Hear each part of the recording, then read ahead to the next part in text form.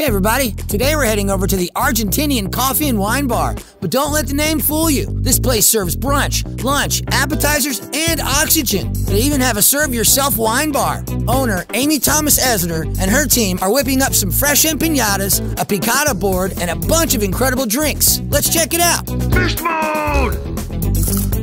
Hi, my name is Amy Esner. Welcome to the Argentinian Coffee and Wine Bar. We are located in historical downtown Hot Springs, Arkansas.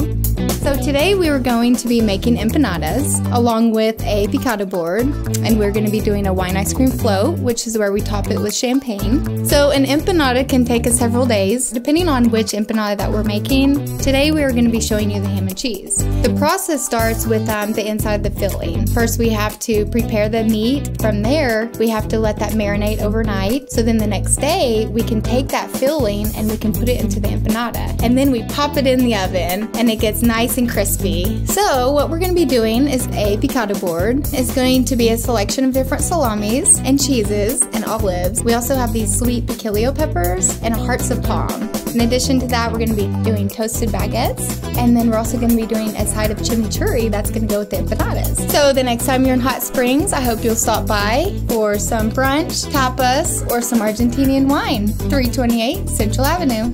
FeastMode!